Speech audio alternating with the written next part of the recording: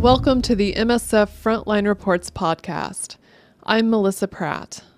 This week, you'll hear how people struggle just to get the most basic medical care in North Kivu province, Eastern Democratic Republic of Congo. Paul Brockmann worked as the project coordinator for a year in MSF's primary healthcare program in the Mweso area of North Kivu. People living in this part of DRC have to contend with ongoing insecurity and outbreaks of violence that push them out of their homes. They suffer from preventable diseases like cholera, measles, and malaria. They're often unable to access any medical care, which is why MSF has been working there for 30 years. Here, Brockmann describes what he saw during his time in North Kivu. It was my responsibility, essentially, to ensure that we were working with the populations that most needed us, that is to say, populations who are most vulnerable or most exposed, essentially with no other access and with very high needs. We're talking mothers who maybe, if they're lucky, can walk 6 hours to maybe find a midwife who might have a bed to help them deliver, but it's more likely to be a traditional birth attendant without the provisions that we take for granted of a decent bed and decent sanitation and decent hygiene and vaccinations post-delivery and checkups before delivery. Things like that are simply unavailable unless there's an organization like MSF there to provide them. The things that people always want, anywhere I've worked, whether it's Congo or elsewhere, are so simple and so predictable.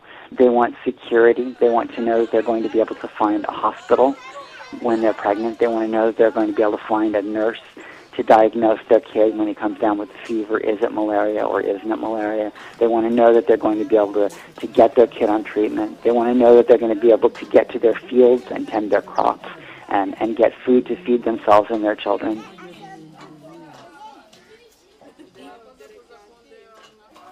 When there is an increase in conflict, when two different armed groups are fighting over a given territory, the armed groups need to be able to get themselves food or income, so they'll go in and they'll rob villages, they'll steal the pigs, they'll steal the food. You see it happening in Congo, and you see the effects. It means that suddenly you see more malnutrition.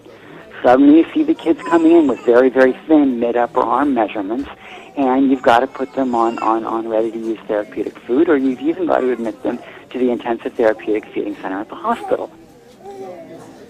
MSF teams work in the main hospital in Mweso, and they make weekly trips to isolated rural areas where people have taken refuge from the fighting.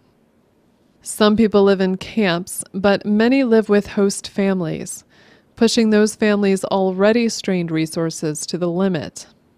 And even in these areas, the insecurity remains. One village is home to thousands of displaced people. It stands on fertile bottomland, which is flooded most of the time.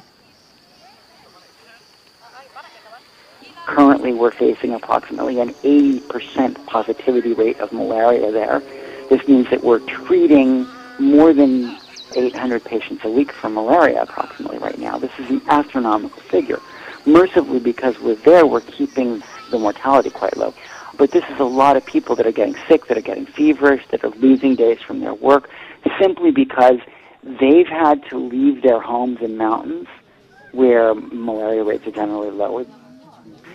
And even there, they still face incursions from armed groups that will come in and rob and steal and yes, rape and pillage. But it's still better than where they were before, or they wouldn't be there. And that says something about what other places one could live in this area and how much worse they would be if this is the place you choose to go and live in.